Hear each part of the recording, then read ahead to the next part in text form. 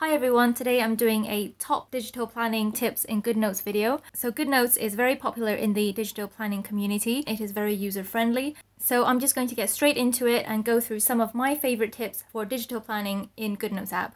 You can easily change the color of text, handwriting, highlighters and shapes with the lasso tool. So just tap on this lasso tool and then draw around the shape that you want to color, and then tap within the selection and then tap color, and then you can pick your color. And you can also pick a custom color in this palette, or you can tap on this wheel and then choose a different color in here. This next tip is about inserts. So I'm just going to drag and drop an insert here using the tip I showed you earlier. And this insert is just a PNG image of a bookshelf that I'm going to use as a template. So you can just resize this until it fits your page. You can also drag the handles until it fits your page exactly how you want it. And then you can just write over the top of this page.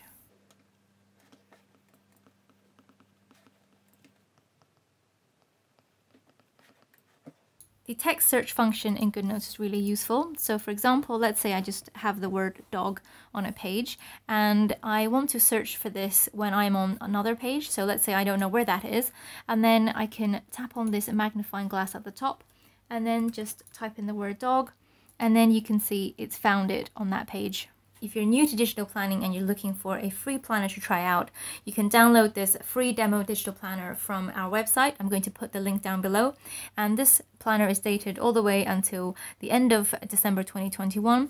It has weekly hyperlinks that you can go to the weekly page, and the weekly layouts have this lined layout for better handwriting, so you can write in a straight line, and you can just tap on the hyperlinks to go to any month in the year that you want. This next tip is about restoring pages that you've accidentally deleted. So let's say that you've accidentally deleted a page and you'll find that the hyperlinks going to that page will no longer work when you try to tap on it.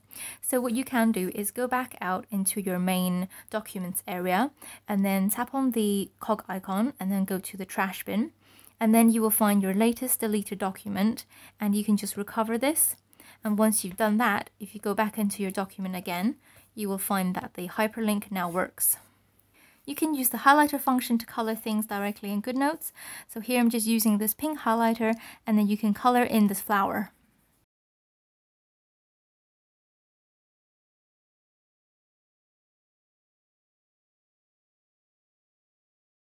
This next tip is about dragging and dropping images directly from Safari. So if you take a finger and slide it down from the bottom, you can bring up Safari in a sidebar. And then if you tap on your image, you can long press on this and then drag that directly into your planner. You can also drag and drop pictures from your cloud storage. So here I'm using OneDrive and I've got some images in here. So you can just drag and drop all of those images onto your planner page. You can also drag and drop pictures from your camera roll. So here I'm just going to pick an image from my camera roll and then drag that into my planner. On hyperlinks, if you have a hyperlink in your planner, so this is something that you tap and it takes you to a different page. Let's say that I did not want to have this box showing up. You can color this in a different color. So I'm just going to pick a white pen and then I'm going to color this in. I'll just make this a bit bigger so you can see it. So now that hyperlink is completely invisible, but when you tap on it, it still recognizes that hyperlink. So the same principle applies to other hyperlinked pages. You can use a white pen and erase out the title of something that you want to change. And you can use the text box function. Just going to change the font to something that's similar to what I already have in the planner. You can then reposition this. Let's make that a little bit bigger. You can then reposition this, and then the hyperlink will still work when you go to that page. And then here I just put the words reading list as well on the top. So you can see this is just some text that I've added to the top of that page to change this page from a blank list into a reading list. If you want a quick and easy way to change the titles in your planner, you can use a pen that is the same color as your planner. So you can see here, if I just cover this up, then you can use a text box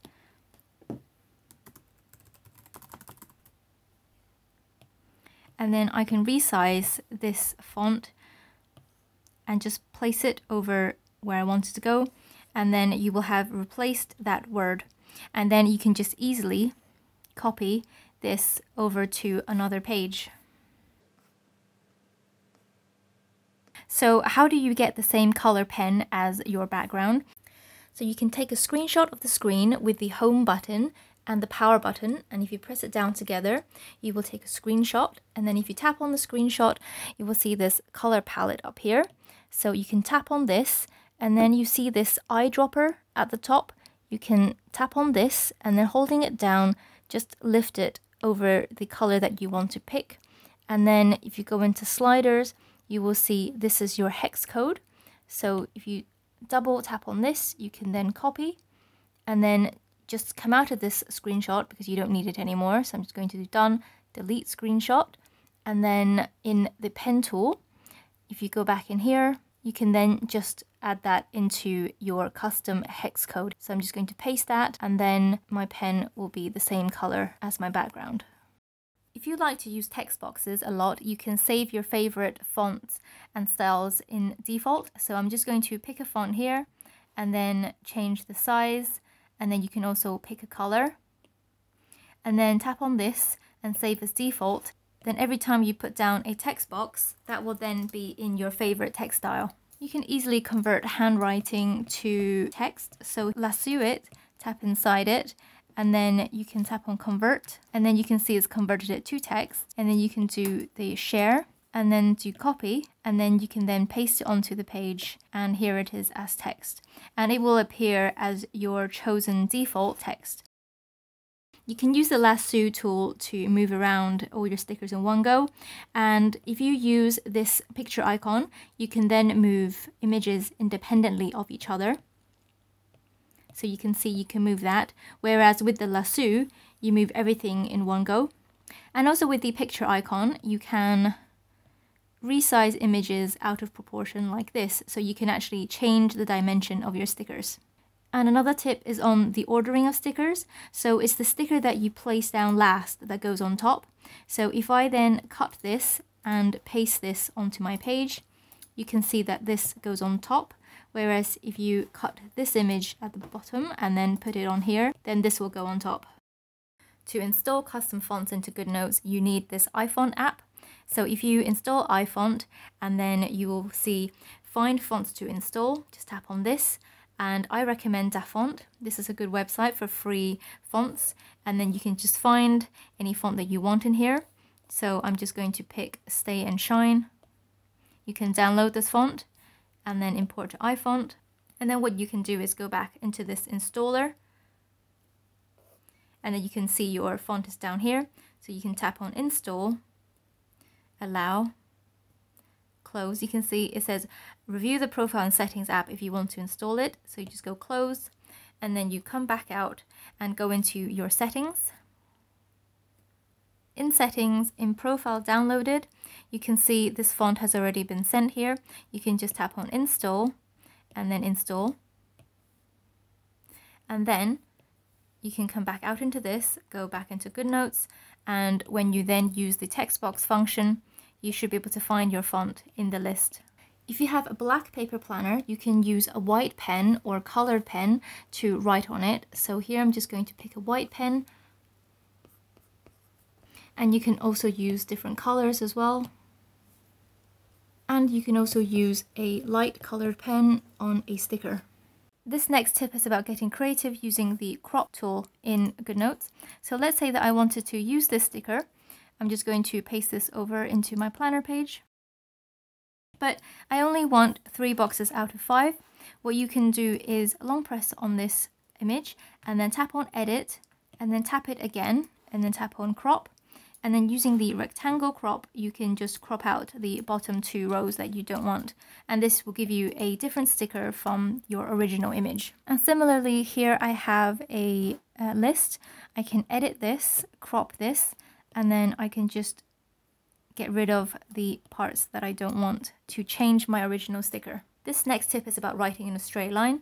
If you struggle to write in a straight line on blank pages, you can put onto your page one of these stickers that is basically like a lined overlay, and you can toggle the handles to make it wider or thinner, and you can just place this over your page and use this as a guideline.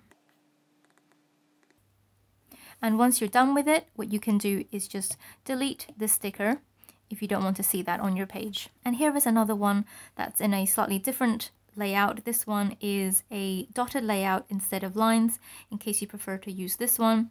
So once again, it just has the dots, and you can use this as a grid line. And if you want to change the dimensions of this page, you can just do crop and then crop it into the size that you want. So let's say you only wanted a square. You can do that, and now you have a square grid. My other tip for writing in a straight line is to use a matte screen protector. Here I'm using this Belmont brand, which I bought from Amazon, and this basically just applies over the top of your screen, and it has a more matte surface, so it gives your Apple Pencil more grip on the page, and that does help you to write better in a straight line. This next tip is about semi-transparent stickers. So here I have a fully opaque sticker and then a version of it that is semi-transparent. So what that means is that if I copy this over to my planner page, it allows you to see underneath to the page. So if you have writing over this, you can place the sticker over and you will still be able to see the writing underneath. So if I do that and then zoom in, you can see that you can still see the writing underneath it. This next tip is about airdropping directly from your iPhone to your iPad. So here I'm just going to take a photo of my desk, and then I'm going to tap on the photo, and then I'm going to do the share icon, and then do airdrop, and then I'm going to pick my iPad, and then you can see that's appeared on my iPad, and then I can tap on the share icon on here, do copy photo, and then I can go back into Goodnotes and then long press on the page and paste that onto my planner page. This next tip is about layering stickers. So let's say that you have a sticky note like this. You can layer on a different element on top to make it more interesting. So here I've just put different elements onto the original sticker. And same with these elements here. You can see I've just put a heart on the top of this one. And you can also put words on top of sticky notes. And to move them all in the same go, you can just use the lasso tool, and that will move everything together. You can use floral doodle stickers to decorate your stickers as well. You can also make your own doodles in Goodnotes itself using the pen. And then you can use the lasso tool and then just resize that and use that as a sticker. When you move it, just make sure that in the lasso tool you have handwriting on and images off, and then you will be able to lasso this doodle independently of the sticker that's underneath it. And you can also change the color of this using the tip that I showed earlier.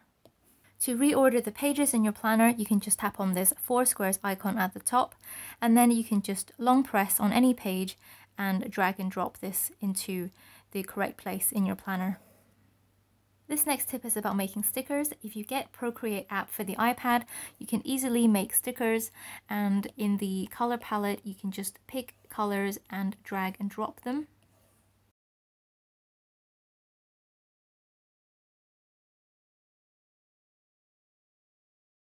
And then you can just copy the layer and go back into your planner and long press on the page to paste that onto your page.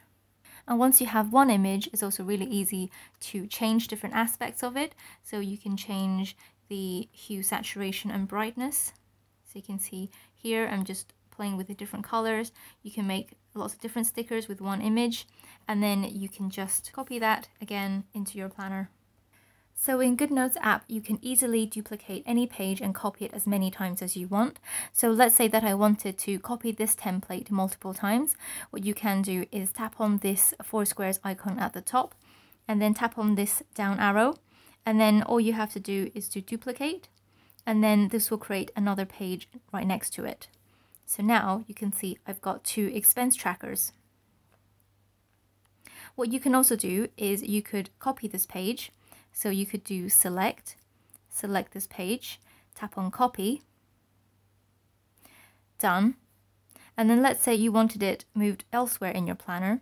I can go to somewhere else in the planner and then tap on the down arrow and then do add page after and then paste page, and that will paste that page into the correct place in my planner. This next tip is about saving your favorite stickers onto a page for easier access. So if you're using PNGs and you regularly use the same ones, you can just all import them onto a page like I have done here. So these are all just individual stickers. And if you just keep them on a page like this, then when you want to use them in your planner, you can just go to your sticker book and then pick the one that you want to use. And you can simply just copy and paste it onto your page. If you found this video useful, please hit that like button and subscribe to my channel. And if you think I've missed any tips out, leave me a comment in the comment box, and I'll see you next time. Bye!